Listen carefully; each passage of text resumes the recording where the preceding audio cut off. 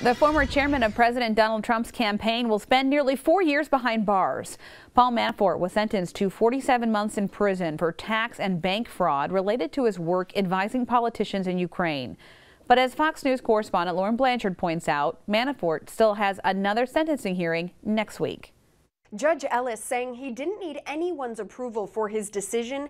He only needed to satisfy himself, sentencing Paul Manafort to 47 months in prison.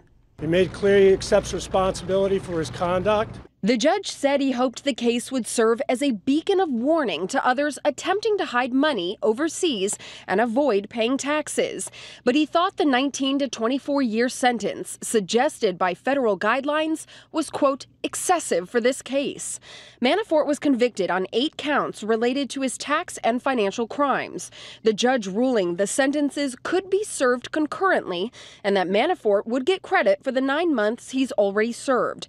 Manafort was red-faced and emotional as he was read the decision. This after the former campaign chairman for President Trump spoke to the courtroom for about 5 minutes, asking the judge for compassion, adding, saying I feel humiliated and ashamed would be a gross understatement.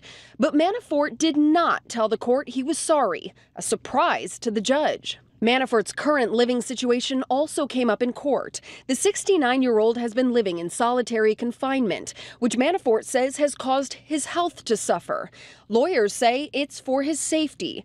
Manafort also requested he be sent to a federal prison in Maryland to be closer to his family. Manafort will also have 3 years of supervised release following his prison time. Next week, Manafort will be sentenced in D.C. on a separate case where he faces another 10 years in prison. In Washington, Lauren Blanchard, Fox News.